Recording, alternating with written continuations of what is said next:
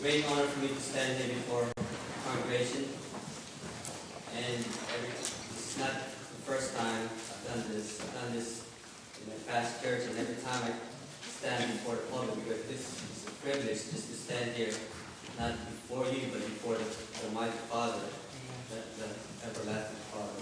And so I thank Him in the name of our Lord Jesus Christ for giving me a testimony for His Son. And with that, this is just partially what I'm about to share with you. First of all, I should be dead right now. And I should be in prison right now. And I should be out in the street doing drugs right now. I should be doing just like everybody else. Selfish, proud, arrogant, always angry. But I'm here because I want to share to you what He has done for me in the past. And at first, a year ago, I just got out of jail. Before that, I was in jail. Before that, I was in jail. Basically, I was in jail every year. I would go to jail every year. Ever since 2001, I started going to jail. So basically, I'm used to it. And I oftentimes used to use that as an excuse. Like, at least I don't have to feed myself. At least I don't have to work. I don't have to wake up early in the morning. I can sleep all day, basically. But the last time I went to jail, the last time, my PO, my parole officer, gave me a New Testament Bible. It was about small literature. It's from the New Testament all the way to the Revelation. And during that time, when they picked me up, they had a warrant on me twice because I violated my parole twice. I don't want to tell you exactly the whole story because I don't have time, and plus I'm ashamed to actually share it with you. So when they picked me up from the house, they handcuffed me, gave me the warrant for arrest and stuff. It's just like a regular thing for me. I'm used to it. So they took me to jail. At that time, I was in there. In the past, I tried to read the Bible because I was bored, basically. I was trying to read the Old Testament. But at that time, it never sinked in. It never made any sense to me because I guess I wasn't ready. No matter how much I tried to read it, it just flew by like it was like reading a regular story or something. But this time it was different. It was different because I read about Christ, Jesus Christ, the Son of the living God. In the past, I heard about Him, but I don't know anything about Him. But this time, I was actually reading Him for myself. It was from Matthew. I stayed in jail for about 10 days. I read Matthew, and during that time, I was reading it. The hardness in my heart in the past, when I was angry, there was not a day in my life that I'm not going to get angry about. But every day, I'm angry about something. I want to punch the wall. I broke my own car twice. There's a hole in the wall, broken parts, broken this. Sometimes when I would ask my brother and sister, how come your brother is always angry? My brother says, why don't you ask him? Ask him. And I always kept everything to myself. Until when I was a teenager, I tried to run away. When I was an adult, I tried to commit suicide 3 times. Twice with my own car, 1 with a gun. And almost alcohol poisoning, almost OD because of my stupid drug thing. So, during that time when I stayed in jail, I read Matthew and I found out about Jesus Christ, what He has done, a blameless, but He had compassion to the whoremonger, adulterer, sinners, people that don't deserve to be loved. My whole family basically pursued me.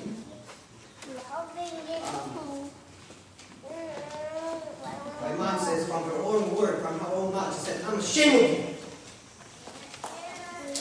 From my own stepdad, he said, I'm ashamed of you. From my own brothers, he said, leave him alone. Let him in there, let him rot in here. Because they're basically fed up with me. And during that time, the more I read His Word, the more I want to find out more of Him, about Him. And I find out that he said he's the way, the truth, and the life. But no one comes to the Father but I mean, in the past I tried a different religion. I tried being a Muslim. I tried being in what you call that, in a different denomination. And none of that made any sense. I even tried man's tradition, but none of that made any sense until I actually read it for myself. Because hearing it from somebody else is different from actually reading it for yourself. And actually, he molds me. He molds you. The more you read it, the more he gives you wisdom and understanding and compassion to those that need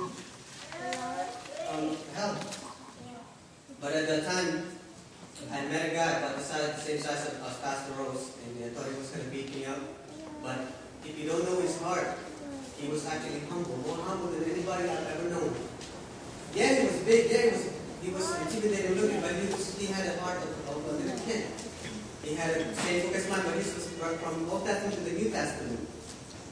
So we ended up talking. Before you know, we started having a fellowship on our own table. Criminals having a fellowship on our own table, reading the Bible, hugging on the Bible. Not everyone at that time was a Bible, so we basically shared one another's Bible and giving everybody's opinion about the Bible. And then once I said to one guy, I said, "There's nothing on this book that you cannot relate to. There's nothing. If you like, it's in here." So basically, I was in there, and then my mom finally tried to bail me out. I told him, when she tried to bail me, I said, "Enough." I said, "Mom, don't take me out there." She said, "Don't take you out there, but people are trying to get out. You trying to stay." "Yeah, don't take me out there." In my heart, I said, "If you take me out now, I'm just going to do the same old me. I'm going to be the same old Rodel, doing drugs, basically being selfish." So 10 days after that, while I was in jail, we started having a fellowship. And said somebody suggested we should on hold hands and pray. Basically, this is probably a handful. It was just about the circle was about this big. People was praying about everybody's own prayers. But before I left, the prayer group was about this big. And you're not boasting. I'm just telling you the truth. When I don't know, something happened to me when I was in there. It's not the same anymore. So my mom didn't pick me up, but somebody picked me up that day. So she took me, my mom's friend, Miss Mary, she took me to our store. I remember she was sitting down. Before she even could stand up, she had tears in her eyes. Because in the past, every time the phone rang, "Oh, your son's in jail again." My stepdad, "Oh, your son's in jail again." Oh, he's in jail again. So it's just. So she had tears in her eyes. But before I say, after she was talking, the only thing I said to her, the first thing I said to her was, "Do you have a Bible?" Because the Bible I had in the jailhouse, I gave it to somebody else. And when they see my parole officer, they said, "We have a hearing for you." The second time I violated my parole, just a slap in the hand. Don't do that no more. But the second time I was facing the full extent of the law. I was facing from 10 to 30 years. From all of my case, back to back, all put together between 10 to 30 years because of my neglect.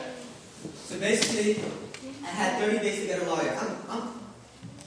I don't have a job. I don't have any money. My mom has money, but she's not going to spend it on me because I'll probably end up doing something that I'm not supposed to.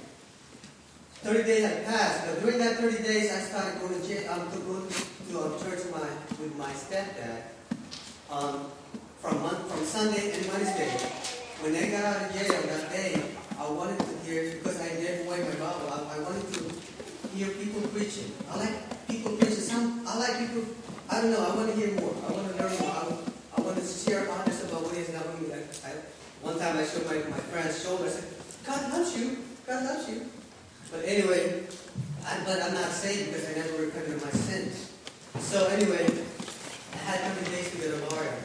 And during that time, I started reading God's Word. I tried to finish the whole Bible because I never done it before. But I'll tell you what, once you finish the whole book, you feel like I want to read it more. I miss something. Keep reading. I'm a person. But anyway, I left from the one I left off from Matthew all the way to Roman. There's so many things in there that you can actually apply to your life because, he said in his word, blessed those that seek for righteousness, and they'll be filled. Something like that. Anyway, 30 days had passed, and I was supposed to see my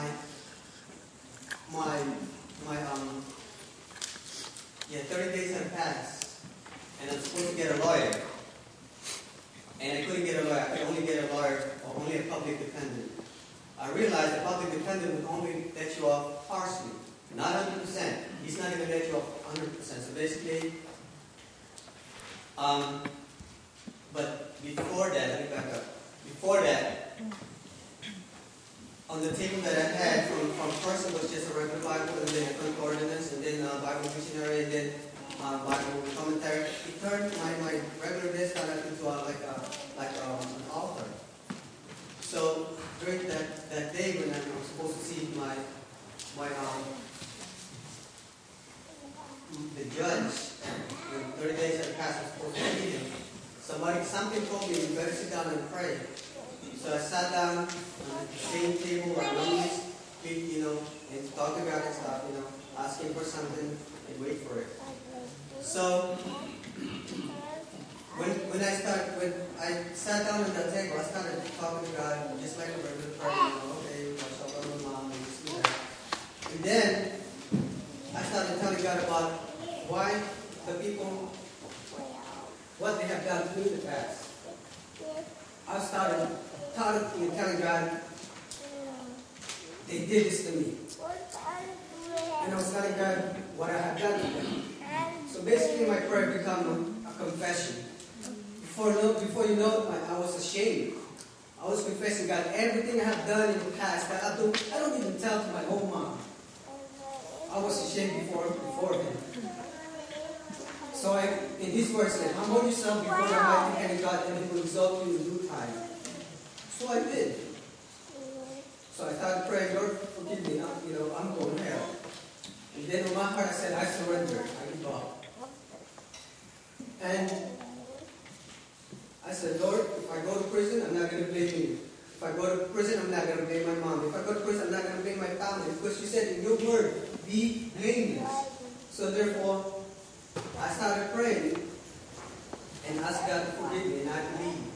After my prayers, I stood up, made like 5 steps, and in my 5 steps, I fell down on my knees, and I gave my life to Him the second time. Because I believe He rose again, and He doesn't want anybody to perish. I read in this book, I was just reading it earlier. He doesn't want anybody to perish. He said, hell are made for the forsaken angel. Hell is not made for us. Hell is made for the fallen angels. Hell, you don't have to go to hell. People go to hell because they choose to be there. And sometimes when the time when I get saved, I had so many questions. I asked my stepdad, what about the people that never heard the gospel?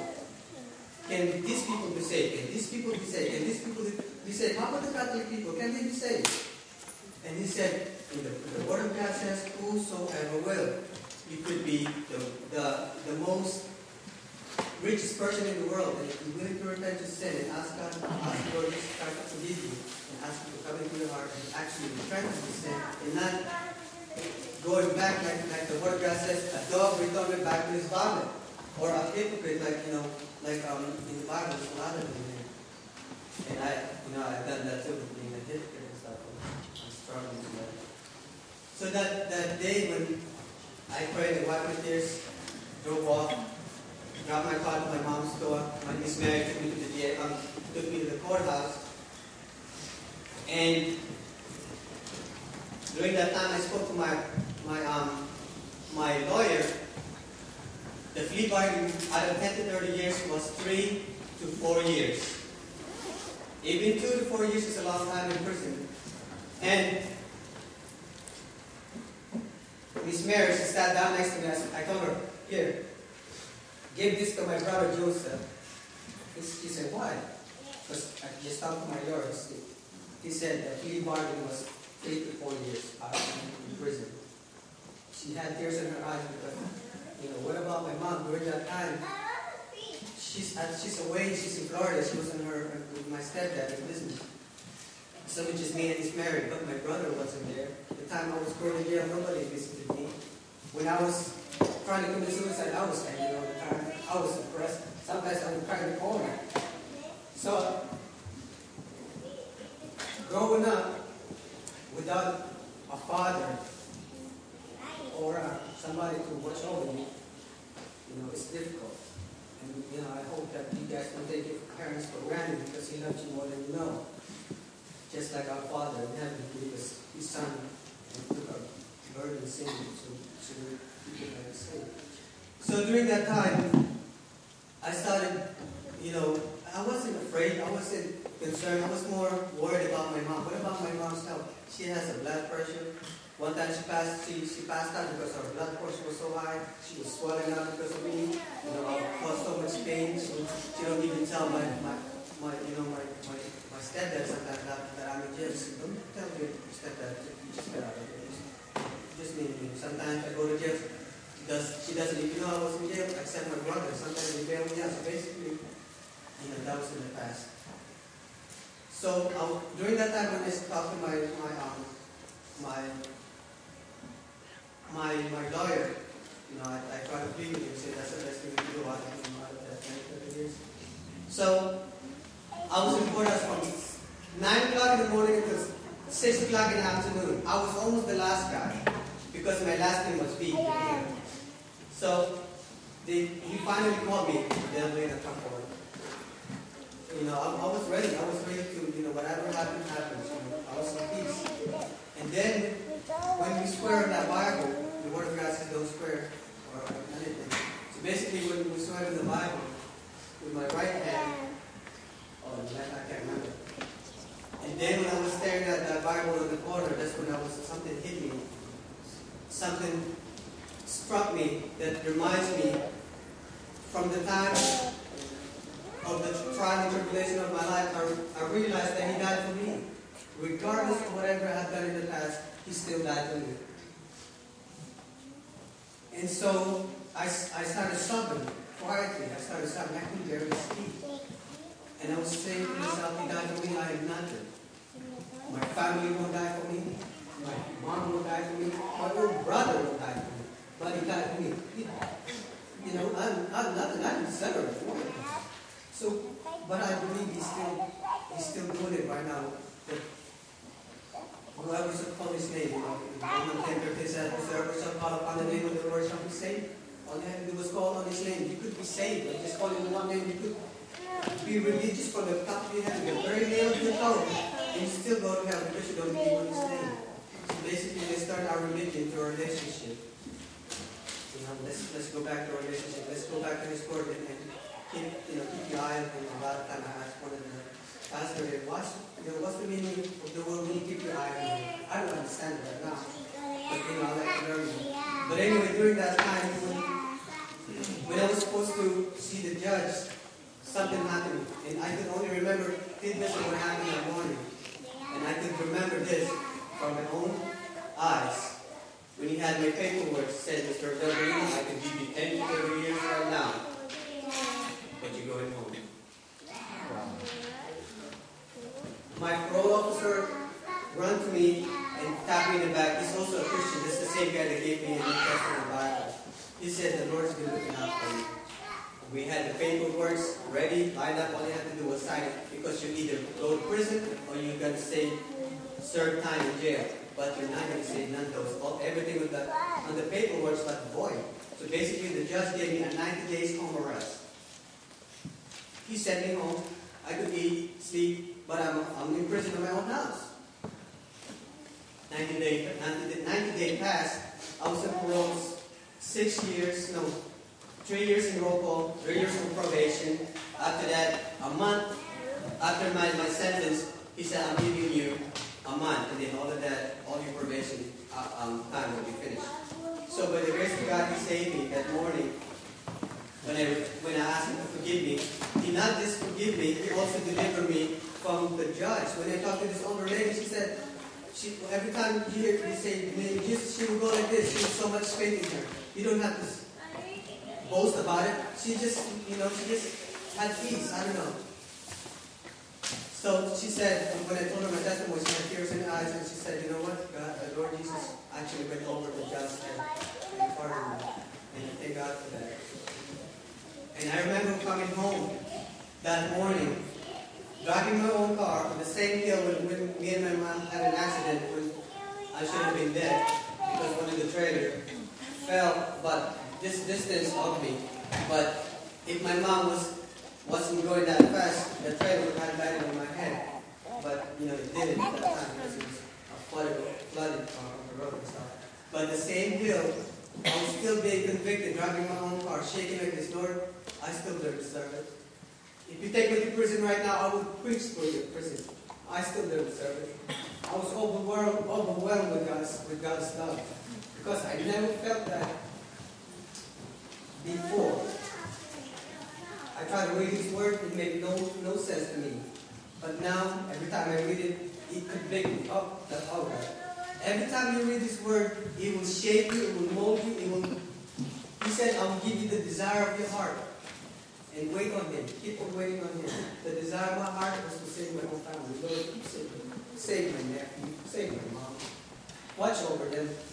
It's not the same anymore. You could be religious all your life, but still end up with the rest. He said, the broad is the way, but narrow is the way. But few people find it. And if you know, share it to others.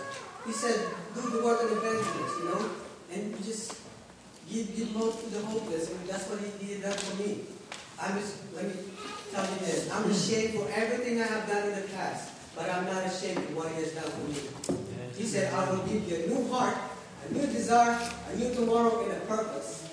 I said, Lord, take me where you want me to be. Help me be a better witness. I forgive my brother and sister. It's just, once he said in His Word, like the potter, He said, He will change you from the inside and out. You don't have to say, I'm a Christian. You will know by their fruit. You will know by their works. You will know them. Without boasting. And there's not boasting. Sin hurts. I tell you, sin hurts. I've been there. I've done that. And a lot of people say, you don't understand what I've been through. I said, tell me about it. Well, you don't know what I'm going through right now. Tell me about it. He said, sweep to here, and I can't remember, sweep to here and slow to speak. Something like that. I can't remember. But anyway, I just want to thank God in the name of Jesus Christ for giving me a chance and share with you guys, because He gave me a peace in my heart that I never had peace before. I can't explain to you. I can't utter it from the Word, but He gave me joy and peace in my heart every day. Even though I sin, always confess your sin before Him. He was just and forgive you of your sin. If you don't know your sin, make sure you say, and make sure you say it before it's too late, and tell others about the Word of God. And, share your testimony